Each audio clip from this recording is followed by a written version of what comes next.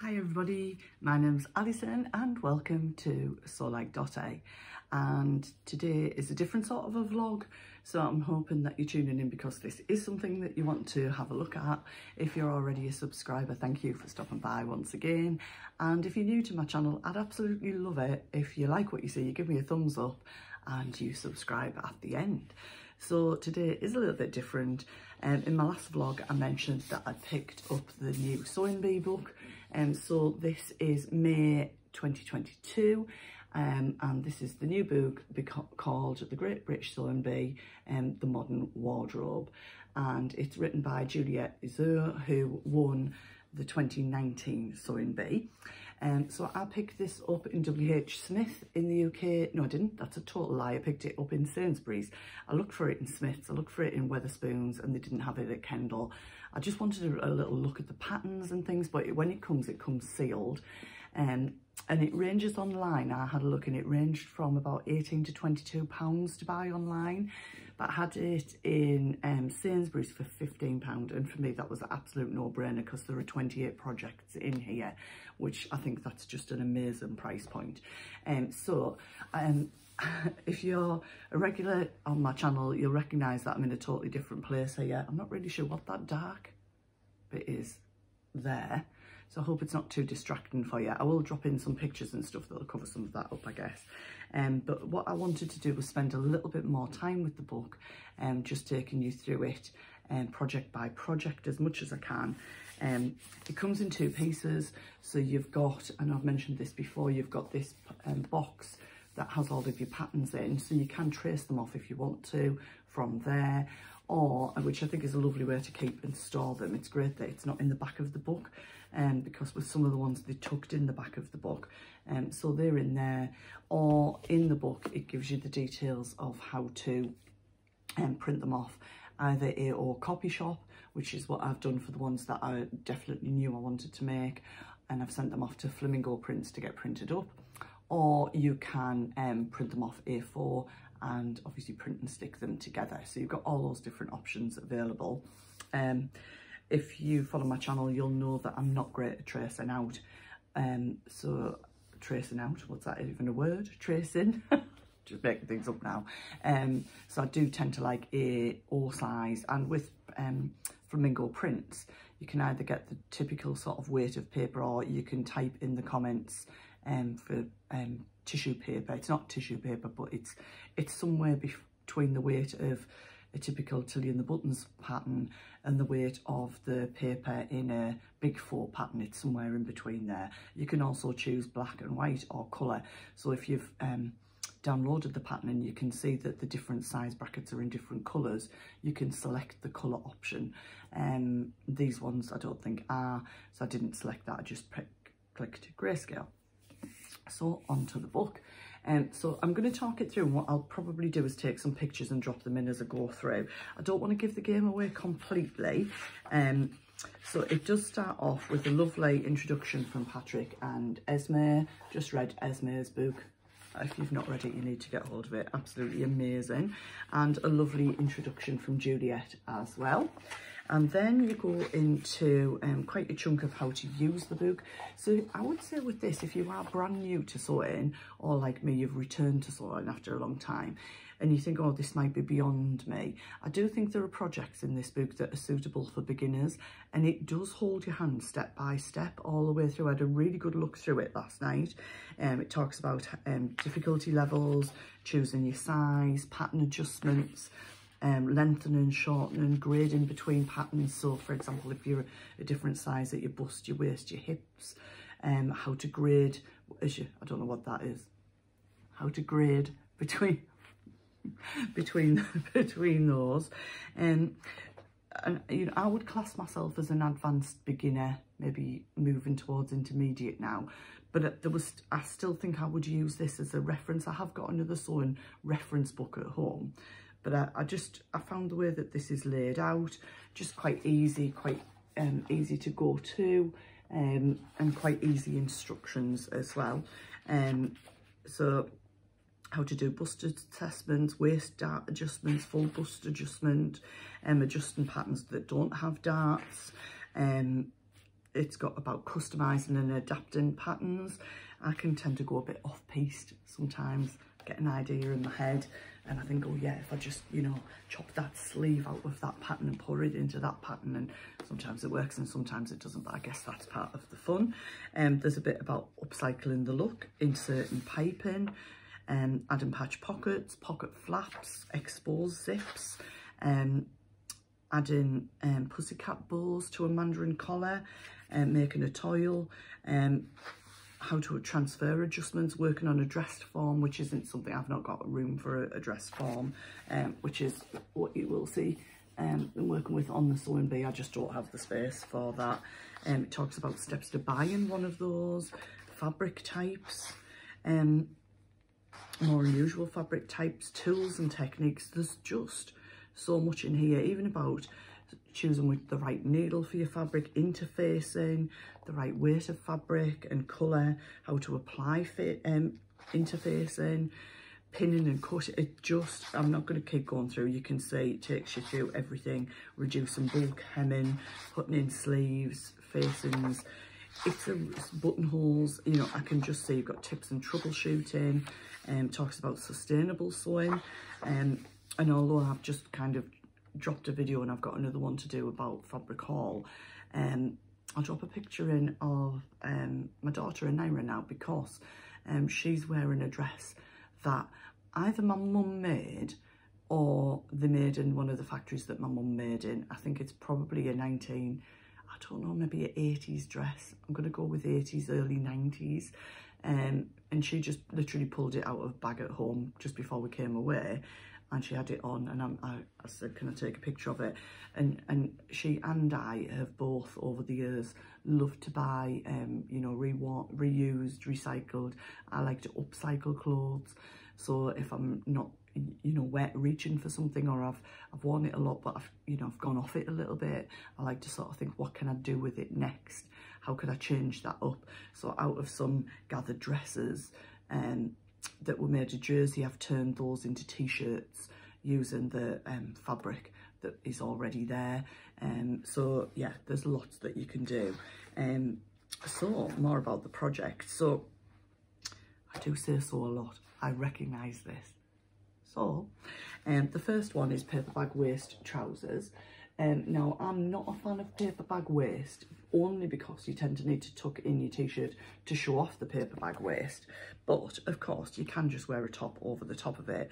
So although it's shorts, the next project after it takes you through that, and it takes you through everything step by step, really clear instructions, which is what I really like.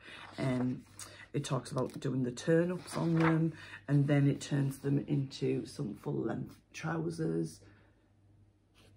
And I didn't download the pattern for this because I've got quite a few sort of pull-on type trousers already that suit my shape and style. I've got the Hardie Pattern Company Suero trousers to make up yet. They're a slightly different version, but so that's why I didn't download this one. But if you're looking for a pair of simple, it's one of the things I always say to people, if they say, what would you suggest to start with? I always say, just start with a simple pair of trousers. Literally, you're going to do 2 seams on the legs, possibly only 1 seam, depending on the pattern, like the Anna Allen, I never say this, Pomomo pants. They're just 1 seam on the legs. You put one inside the other, do the crotch, hem them and put the elastic in the waist. I've probably oversimplified that, but it would take you through this step by step. The next pattern is wrap over, so it's a wrap over dress, and then that, now again, I've got some wrap over things. I'm not a major fan of wrap over. For me, I'm quite big busted, and but I do like some of the things that I've got. So I didn't download this pattern. There's nothing wrong with it at all. But what I do like is the skirt, how they've styled the skirt. Definitely more of a winter look, but I absolutely love this with the D-rings here. Now, when I showed it to Naira, she liked it, but she said, I don't like, you know, that wrap overs just open up. But I said there'd probably be a way that you could do something so you could join it somewhere here, so that if it did flap, it wouldn't fully open up, but you'd still be able to open it up and get in and out of it. But I just really like the look of that So it talks you through how to convert that dress pattern into that skirt. And I think that's absolutely lovely. I think that would look great with some DMs and things in the winter. And then turning it into a jumpsuit as well. And that has a zip up the back. Now I've already done that with the Tilly and the Buttons Sapphire trousers. I've done that into the wrap jumpsuit. So again, I didn't download that one. I did download some though. This one was probably the reason that I bought the book. And I know that you could do this dress probably from squares of fabric and not buy the book. But I'm determined this year to master shirring. And when I say master it, I've had to go at it once and I couldn't get it to work. So I've got 2 machines that I can play around with, but I think there are also lots of techniques about how to just wind the shirring elastic on and do it. But I just love it. So this was my number one. I love it in this gingham, but I love it in the floral. And what day it's today? It's like I'm on holiday, so I'm lost off, but it's Thursday, possibly the 12th, I think, of May. And on last night's sewing bee, it was holiday and theme, and this was the pattern challenge, this dress. And I also think I would probably do maybe a little ruffle on the bottom of it. So the bodice is shirred. On the sleeves here, there's a couple of rows of shirring, and then there's elastic on the strap, elastic here and elastic here, so it would keep it well in place. Absolutely gorgeous. I thoroughly love that. It's basically just some simple pieces, and most of it is rectangles, and then the sleeve, and this is your bodice. So with it, it shows you, obviously it talks about doing the shirring, so you actually do the shirring on the rectangles of fabric, then fold it over, and then you put the front bodice piece on and the back bodice piece on and cut that, and then work from there, which is different to maybe how I've seen it done before, which is kind of a long rectangle that's shirred, and you've got to sort of measure your chest. Obviously you cut those pieces to match the pattern sizes for your chest area, but how I've seen it done before is you just do sort of one big rectangle based on your size, and then share the whole thing, where I do like how that looks and how the sleeves fit into that. So I'm really hoping I can master shirring so I can do that one. And then the next version of that, which I do like the look of for holidays when I'm a little bit smaller, which will be our next one in September, beach holiday, is this dress. So with this one, you can see it's got the shirring at the waist and just at the top of the bust. So I really like that, and I'd probably make that a bit longer than that. But I really like that, and obviously I don't really like the top of my arm shown, but on an evening I'd probably put a little denim jacket or a cardigan or something on with that. So that's the shirred strappy dress. There's a fly buzzing around in here. It's driving us mad. I've had fly spray, we've got swatters, we've got the whole thing. So if it makes an appearance, quite friendly. It sat on the top of the stairs and waited for me to come upstairs the other morning, like it was waiting to say hello. Yeah, it'll miss us when we've gone. So this is the shirred top. You can see there. So obviously this is done in a sheer fabric, but I do think I've got dresses in this effect that I bought years ago. So I do think that I would use this, but I wouldn't do it in a sheer fabric. So you can see it's got the shirring on the waist, on the collar and on the cuffs. But I do think this would be easily extended from a top into a dress. And that would be something that I would definitely wear.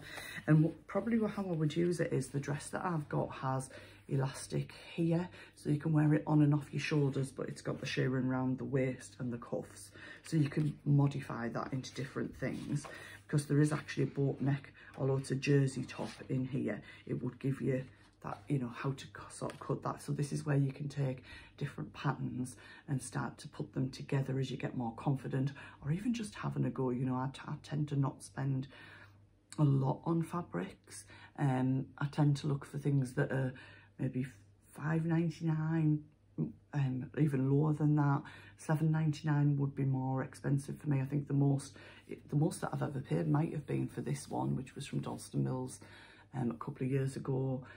Well, actually that's a total lie, because I've got some Liberty fabrics at home and they're probably the most expensive. So I've not downloaded this one. This is about sheer and semi-sheer fabrics. So this is a dress just because it wouldn't be my style. And what I have learned is, although it's a 1960s dance dress, although things look lovely, if they don't suit you, you've got to, you know, do things that suit your style. So that's then converted into a skirt. And although they were sheer fabric, you could do other things, and a rah-rah skirt, which I guess you could lengthen and do other things with as well. So I'm sure there'll be somebody's cup of tea, they're just not mine. And then I have downloaded this pattern. I think this will be a pattern challenge in the current series, I'm guessing at some point, which is a Oxford bags trousers. So these do have a zip and pockets and obviously a waistband and turn-ups. Absolutely adore them in this fabric. I need to look like this lady there. Like, I can do my hair like that when I do my hair curled. I just need to lose like a bit of weight so I look like that. So yeah, you've got your pattern pieces there. So this is the ones that one of the ones I'm waiting for coming. I wouldn't make this yet. I would make it when I was a little bit small. Although I keep saying that, you know, and I should just make things. I do love it. And the top that it's with, I think, is the shell top that's at the back of the book as well, which I have got the pattern for. So it takes you through everything, how to put the zip in, how to do the fly, everything. So they're things that I've not done before. I've not done a fly zip before. And then you've got a pleated dress there, so the pleats are in the skirt. I like this bodice. So this has got princess lines on it. Now, I've done the Deer and Door Magnolia dress, which has got princess seams on. But I would prefer it if it wasn't a wrap over dress. So this one's kind of got a facing on, and then you flip it over to make like a little collar. There's a picture of it as a blouse, I think, later, which I can show you. But I did think, well, I wonder if I could combine that to sort of with the magnolia skirt to make a different style of top. I think you can see it better in that picture there. So quite like that. I think that would be really nice. So I might have a go at that. So this is how your mind starts to, or my mind starts to work. Like, could I put this with that, or could I modify that to go with that? And it's just simple things like that is the facing, but then if you literally just turn it the other way and press it, then it becomes a little collar, which is just such a great idea. You've got the little wool mini skirt. Now, I'd never wear a mini skirt, but I could lengthen that and wear that. My daughter's got some cotton ones like that I made her last year from a Simplicity 1 hour pattern that somebody gave me. She said she liked that. You can do it with or without the pockets on as well. And obviously the idea was this was the first pattern challenge this year for inserting or making your own piping. And then you've got a 4 pleated dress. Again, I've not downloaded this one. This wouldn't be my cup of tea. It just wouldn't suit my shape. It's absolutely lovely. So this is like a 4 pleat on the shoulder that comes down to about here. And I guess you could lengthen that. It's just that sort of a shift dress doesn't suit me. I need something that brings me in at the waist. And that's in that one you do the invisible zip, and then you've got that as a top that Juliet's modelling there in the picture, which is lovely. So I think there's something for everybody in this book. And I had just ordered, which is a free download, the Tessuti boat neck top. I'd literally just downloaded it while I was here this week, and then so it's not printed off yet. This boat neck top was in here, so I'll probably just make this one rather than print that off. I don't know why I can't just hold the picture up. I've got to peek around it at the same time. And it's a typical Breton top with 3 buttons on there, so it takes you through that step by step. And I should have said these all range from a UK size 8, which is a bust of 30, up to a UK size 22, which is a 44. Now, I'm going to be honest and say, in this pattern, at the moment, I would need to cut either a 20 or a 22, and that would have really upset me if I'd had to go into a shop to buy that size. But in other patterns, I can be a size 14 or a 16, and so in the last 2 years, my weight does fluctuate, and I'm not the only person that does that. It's kind of helped me get over that this is my size, because actually, I'm not bothered what I cut as long as it fits me. What I do love about making my own clothes is I get to make them in fabrics that I like, because for such a long time I've had to go into shops and just buy things because it fit in that colourway, and it, you know, where now I sort of think, I look at fabric, sometimes I pick up a pattern and think I need to buy a fabric for that pattern, but often I do sew from my stash, like a lot of people do, because I've just got so much colour and fabric pattern choice now that I absolutely love it. So don't get too hung up on what the numbers are. Just look at the pattern size, your measurements, and also the finished garment measurements. So for these ones I've just given you, these are the finished garment measurements.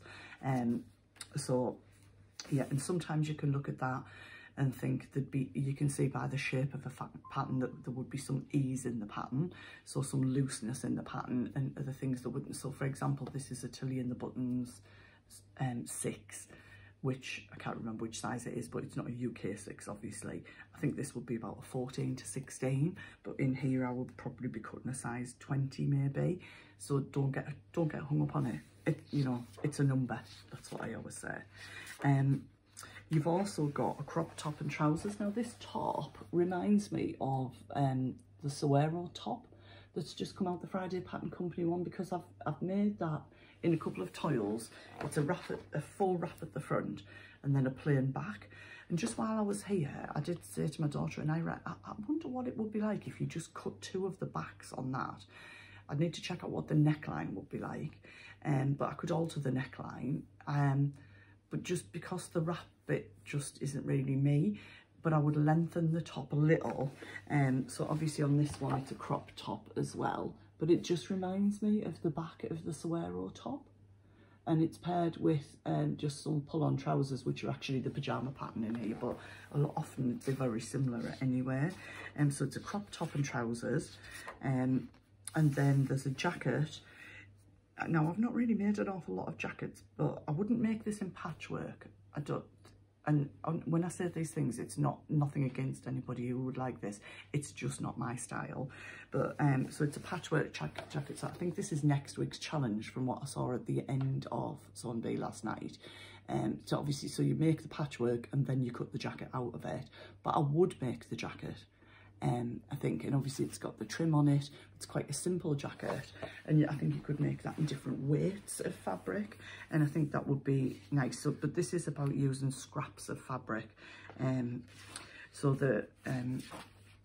it does say you don't have to make it as a quilted one, and it's lined as Juliet in it just there. But I think that might be a nice make, and I've downloaded and sent off that one. So it talks about attaching the binding.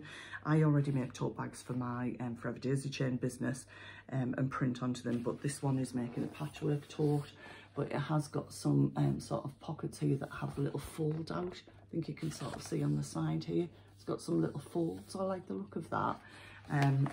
So I might sort of use that technique. And then there's a pattern for a bum bag as well. Made out of patchwork. And some pyjamas. Now that fabric is absolutely gorgeous. It's got people in dungarees, and don't know how well that'll come out on here. There's that fly again. So it's a traditional pyjamas, which is like a shirt style. Now I wouldn't wear that sort of pyjama top. I tend to just wear like a vest top with some stretchy pyjama bottoms. But I was saying to Carl while we're away, I don't tend to make shirts for myself, but I saw somebody the other day with some pull-on sort of elastic waisted trousers on with a vest top with a shirt laid over the top with just loose, and I really like that because I think it takes you away from the cardigan style. So maybe I might use this pattern, and I would probably lengthen the sleeves because they're short sleeves, but I might use this pattern, see if I can find the lines. I might use this pattern to just make a shirt instead, and obviously you've got your pyjama bottoms there. Now you might be thinking this is all about the ladies, but it does go into the men's. So the finished garment measurements for the pyjamas, size 8 is a 38.5 inch, and it goes up to a 52.5 inch bust. And these are the finished garment measurements rather than your measurements. And for the trousers, the waist is 36.5 for the 8, up to a 50.25 waist. And it does recommend satin silk or cotton poplin for those. It says intermediate level, but that, I guess that's more for the top. The trousers would be a very easy make, and it shows you how to do those. So you could actually just make those as trousers if you didn't want to make the paper bag trousers. There's just so much in here. There's an eye mask. You know, if you're looking for little projects, these are great to make for little Christmas gifts and things as well. And then there's the pyjamas, but as men's pyjamas, so the technique's exactly the same, but you've got men's pyjamas there. I made pyjamas for Carl last Christmas. I'll drop a picture in here. They're just a simple bottom. He would just wear a t-shirt or bare-chested with those, but they're he loves them because they're llama pyjamas. We fed the alpaca while we were here. And then the shell top, which was with those Oxford bags earlier. And then what I love was, I have downloaded this one. The shell top turns into, it's just quite a classic top. It's just got a little opening with a button at the top. I think they made this maybe even last year on the Sewing Bee. But it's then turns into a sleeveless top with that reverse collar that I showed earlier, with the interfacing. And then so it's all different versions, just gives you different ideas. Then it turns into a long sleeve top. So I'm going to flick back a couple of pictures because it's quite hard to see on this pattern. But with this one, I don't know if you can see it. So on the first shell top, it's just plain, but on this one you actually have a row of stitching here and here, so you cut it differently. See if I can find a picture of how to cut. I don't think I can. So you've got a piece which is the V in the middle of the top, and it shows you where the notches and things are, or chalk marks I tend to use rather than notches. And so on here, this is the front, but obviously this is the underside of the fabric. This is how the front's constructed, so it just gets that detail there, which depending on what fabric you use, how much that detail would show. So it's made into this long sleeve blouse, but I just wanted to show you that detail because I don't think you can see it as easily in this picture, but that has got that V of that there, the reverse collar, and then the long sleeves. Now I think I would wear this, so I'm going to give that a go at some point, I don't know when. And that's it. And then you've got an index and acknowledgements at the back. So, and it's filled, the back of the book, the pattern pack is filled with pictures of the contestants, but also the garments as well. Yeah, so I think for £15, that's a really good buy. There's 28 projects in it. And everybody will take and choose different projects that they want to work with. And it may be that, you know, I'm 55 this year, there are things that I would wear in it now, but there are things in there that I would have cut and worn, you know, 20, 30 years ago. So I think, you know, wherever you're at in your life, wherever you're at in your shape or your size or the colours or fabrics, and I think it's interesting that if you look at that shell top, how that's made in the plain brown, and then the sleeveless one is in a blue, it almost looks like a chambray denim colour, and then in that pattern top, how just that one top with slight different changes, but with different fabrics, can actually look totally different. And I think that's what, for me, is really exciting about sewing. So I hope that you've enjoyed that little tour of the book. And I did say I was going to drop in pictures, but actually I think I've shown you quite as much as I would have with that. And I think for £15, it's a really good buy, and you don't have to print them out. You can trace them, so you don't have to spend any more money after that. You could just sew from your stash and you'd be off and running. So I hope that if you do buy the book, you enjoy it, and yeah, just drop some comments down below if you've already made anything from it or if you're looking forward to, and that would be lovely. So bye for now.